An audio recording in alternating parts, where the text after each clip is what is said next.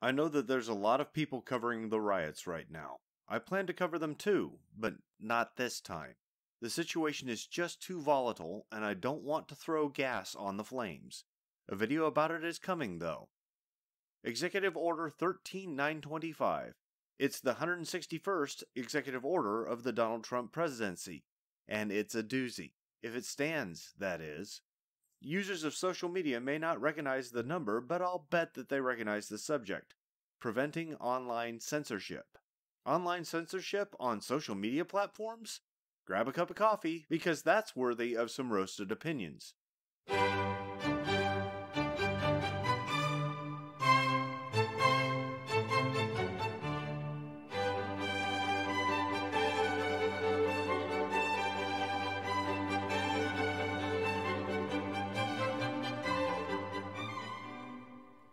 In order to discuss EO 13925, we have to discuss the Communications Decency Act of 1996. Oh, quit groaning.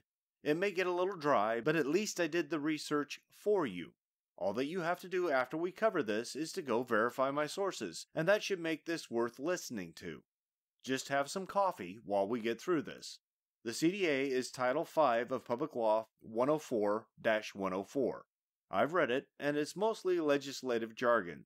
Quote, Section 639, 47 U.S.C. 559, is amended by striking not more than $10,000 and inserting under Title 18 United States Code, unquote, and similar language that only makes sense when updating law books.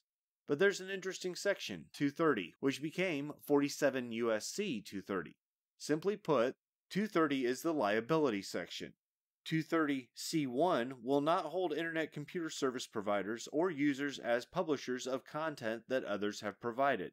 230C2 protects the same people from liability if they provide a good faith effort to restrict access or availability of materials that the provider or user considers obscene, lewd, lascivious, filthy, excessively violent, harassing, or otherwise objectionable.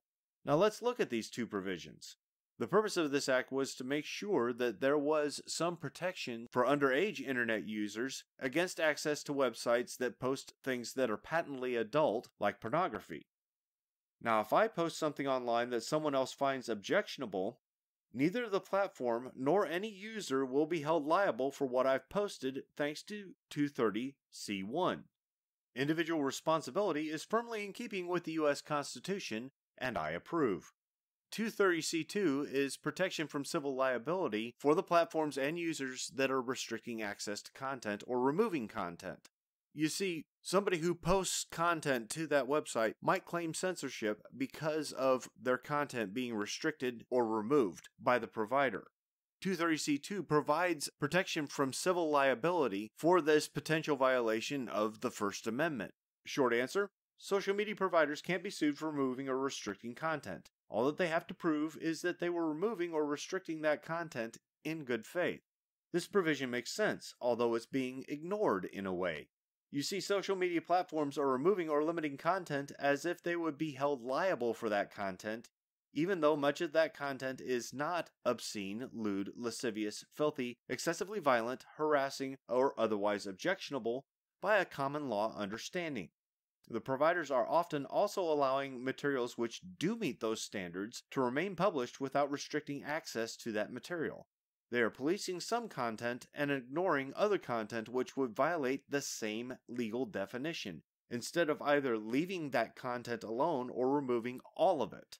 But if they are going to police all content deemed to violate these prohibitions, then what content can they police and what content do they have to leave alone? That comes down to the definition of the phrase, otherwise objectionable.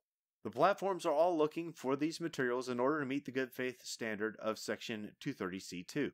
But 230C2 doesn't make an absolute definition because it doesn't limit that phrase with any qualifier. Otherwise objectionable is defined by two entities, the provider and the user. Ergo, if the provider wishes to limit content which they consider objectionable, then they're protected from liability for doing so.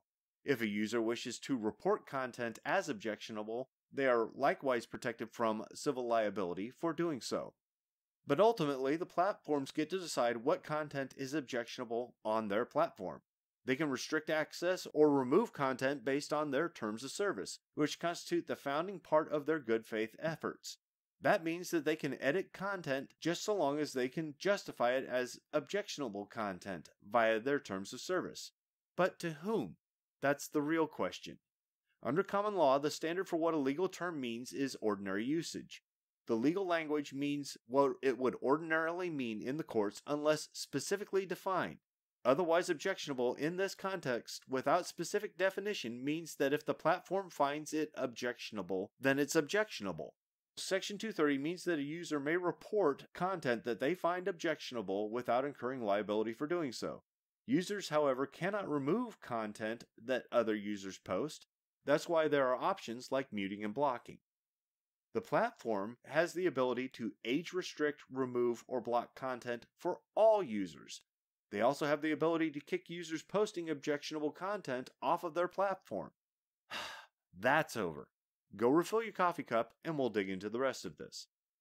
All of this should sound familiar to you if you are at all familiar with the DMCA and the arguments surrounding it, because roughly the same provisions exist for providers regarding copyright violations. In the DMCA, though, the definitions are much more extensive. Here's the rub, though, with the CDA.